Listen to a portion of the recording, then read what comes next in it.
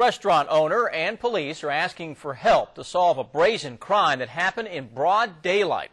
This morning, right during rush hour, the restaurant Bellini's on Main Street was broken into and a 42-inch plasma carried out as traffic went by. Tamara Evans has more in this crime alert.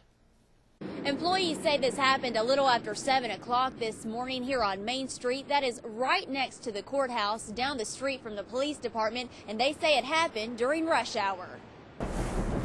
And they really did some damage.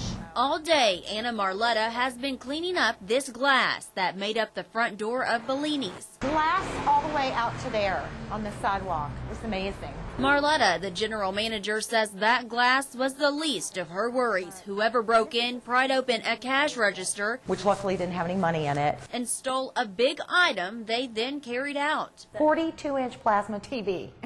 What Anna Marletta can't believe, it happened on Main Street as people were on their way to work. To me, just so brazen to do it a block away from the police station, right by the courthouses, and walk out the front door with something so big and obvious as a TV. She says she's just hoping that someone saw something with so many people out and about. Sometimes I think it's the most obvious things that sort of stump us, you know.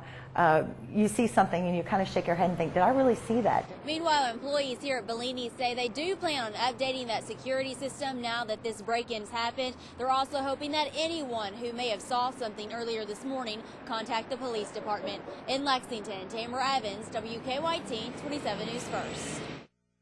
Crime Stoppers is offering a reward for information leading to arrest in that case. Just call 1-877-970-2020. It's a free call, and you do not have to leave your name.